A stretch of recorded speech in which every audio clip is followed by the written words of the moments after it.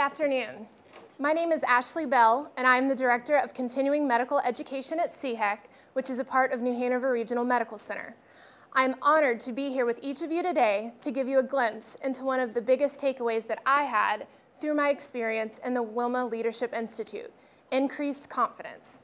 The speaker for our April session was Dana Cook, who is the owner of Julia's Florist, and she talked candidly to us about how to network and market yourself in all that you do, with confidence being a key component in that discussion. She even gave each of us this book called The Confidence Code, which is actually a very enlightening read that delves deep into what on the surface seems to be a very simple and basic characteristic.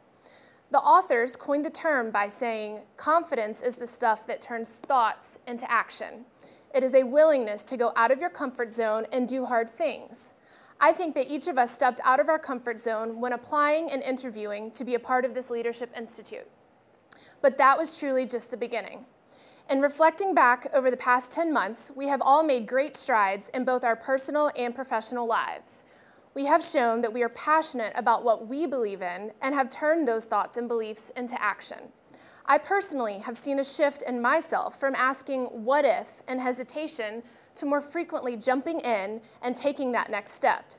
From career changes to declaring candidacy for school board to buying a new home and much more, we have all grown immeasurably. Increased confidence has been vital in all of this, allowing us to take risks, to make that connection that we may have shied away from in the past.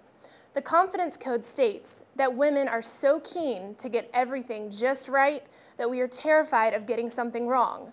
But if we don't take risks, we'll never reach the next level.